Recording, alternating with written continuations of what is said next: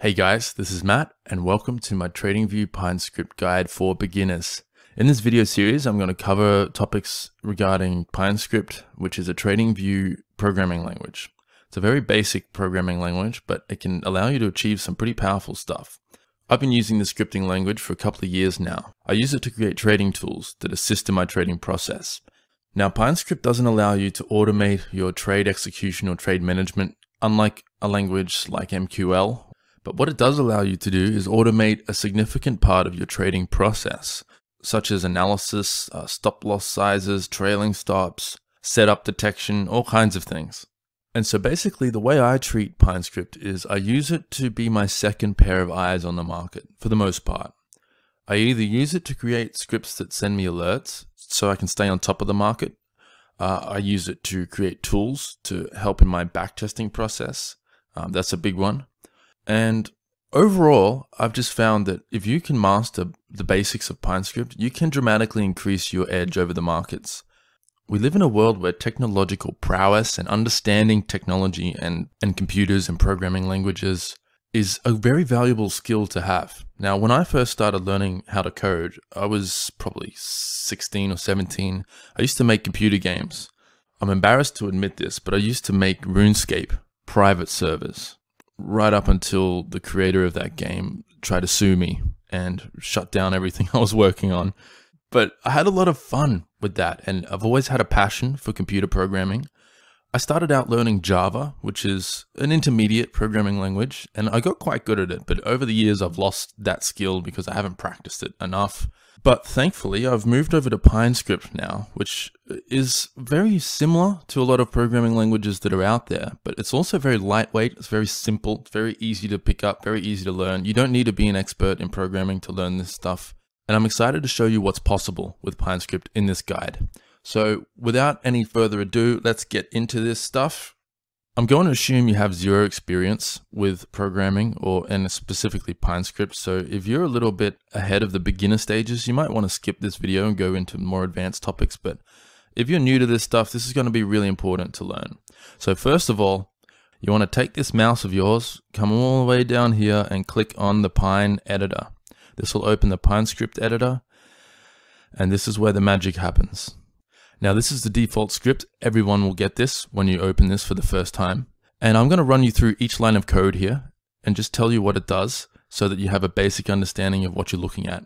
So this first line here is just a bit of legal jargon. It associates the Mozilla public license with any code you create, and basically that's just like an open source license.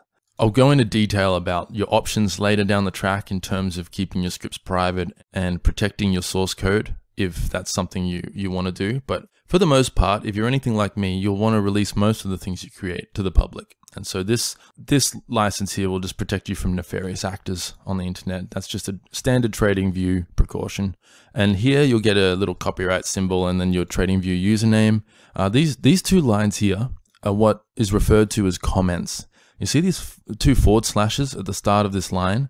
What that is saying is it's telling PineScript, it's telling the interpreter or the compiler, which is a fancy word for a computer translator. So all of this English language code needs to be translated into a language that the computer understands. That's all done for you. That's the magic of being a programmer in the modern day, is you don't have to know what's going on behind the scenes in order to code. Many years ago, you had to write in what's called assembly code, and it was an absolute, you had to be a NASA level intelligence in order to achieve anything meaningful with that language. But today, even a monkey can create. If I can create some of the scripts I've created with this, then you'll be amazed at what you'll be able to achieve because I'm hardly a rocket scientist. I come from a music background. I was a musician before I became a trader, and I was a dabbler in programming languages, but now I have a pretty firm grasp on this stuff, and if I can learn it, you guys can too. So I hope that's encouraging to you. But anyway, these two lines here, it's telling the computer interpreter to ignore these lines. These aren't relevant to the script. This is for human eyes only. You can use these comments to say whatever you want. For the most part, it's used to either explain what your code does or to leave notes for yourself, or you can comment out certain lines of code that you don't want to delete because they might be valuable later down the line, but maybe you're dealing with some bugs and you want to isolate what's going on.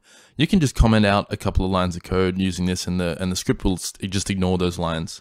But for the most part, you'll be using comments to leave yourself notes or leave notes for others. So you could say something like, this script is for teaching beginners how to use PineScript. Simple as that. The interpreter, the compiler will ignore this line, but you know exactly what it means, and that's very valuable when you start creating extremely complex scripts. I have a bunch of scripts that I've written in the past that I have no idea what they do anymore because I didn't comment them heavily enough. So this is a good habit to get into in the beginning. This third line here, even though it starts with 2 forward slashes, it's technically not a meaningless comment, or it's not a comment that's ignored by the compiler, but it's also not a part of PineScript code. What this does is it tells the compiler what version of PineScript to target. So the best example I can give is the English language. We have Old English from many centuries ago, which, Shakespearean type English, which isn't appropriate for today's day and age. And if you were to talk that way, you wouldn't make friends very easily. And so that's an old version of English, of the English language. And today's version is 2.0, English 2.0, and it is colloquial, it's easy to understand, there's a lot of slang, that sort of thing. And so you could think of Old English as version 1, and if you were to speak in that language, hardly anyone would understand you. But there's times where that's appropriate, because maybe you're studying Old English, or you're trying to write something in that context. But for the most part, you'd want to use the latest version, obviously. And it's the same with PineScript. So PineScript has version 1, 2, 3, and now it has version 4. Each variation of these PineScript versions have different features, different syntax. Syntax is another word for grammar, basically. It's programming jargon for grammar. So commas, brackets, this is syntax in here. You've got the 2 quotes and you've got brackets. That's referred to as programming syntax. If you change this to version 3, there'll be certain features of PineScript that you won't have access to anymore. So for the most part, you can just leave this line. Unless you're working on an old script, that's the purpose of this, is to allow for backwards compatibility with previous PineScript versions. For the most part, you're going to want to leave this as it is, because you're going to want to work with the latest version of PineScript. Obviously, if you want access to all the latest features and bells and whistles, then you're going to want to leave this as version 4. Now, moving on, this is where things get a little more interesting, a little more complex. So this first line here dictates what type of script this is going to be. Now, there's 2 types of scripts that you can create in PineScript. One is an indicator, like any other indicator you would have seen, like the RSI, MACD, moving averages. That all falls under indicator. The other script option is a strategy script. Now, a strategy script is used for backtesting strategies over historical data automatically. I'll show you a quick example of one of the strategy scripts I've created. So here you can see that the script places mock trades. So you can see it went long here at the close of this candle and exited for a profit at the profit target.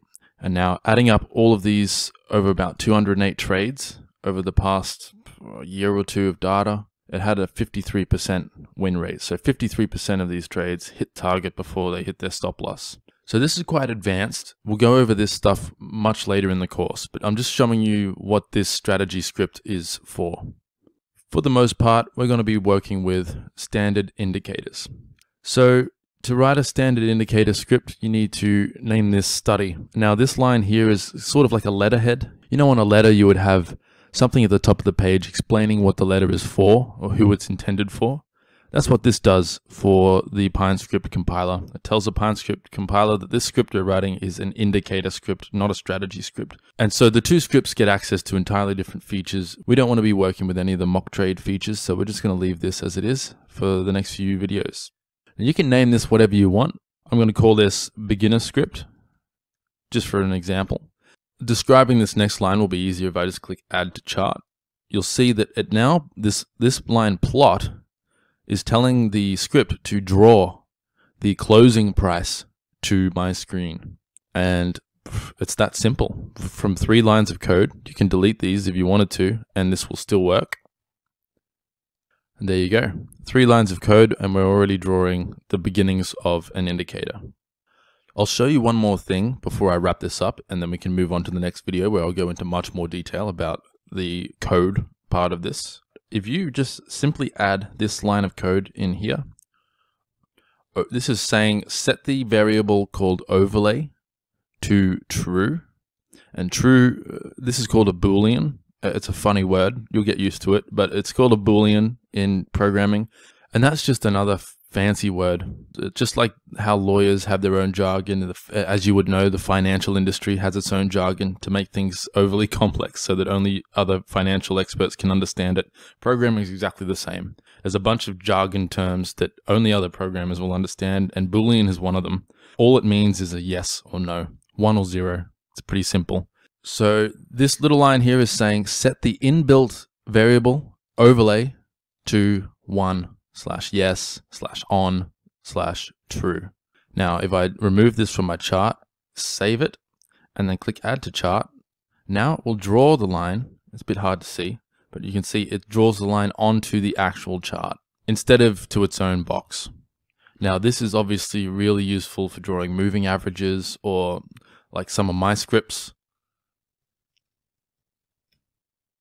This script is an overlay script and it draws directly to the chart. You can see it draws a moving average and a bunch of signals and stop loss placements, targets. I'm going to show you guys exactly how to build something like this. And this is the beginnings of that. And so that's it for this lesson. I hope you found it interesting. I hope you found it useful. And strap in, because we're going to get into much more complicated stuff than this in the videos to come. All right. Thanks for watching, everyone. Thanks for listening. Good luck with your trading. Good luck with your coding. And I'll speak to you in the next video.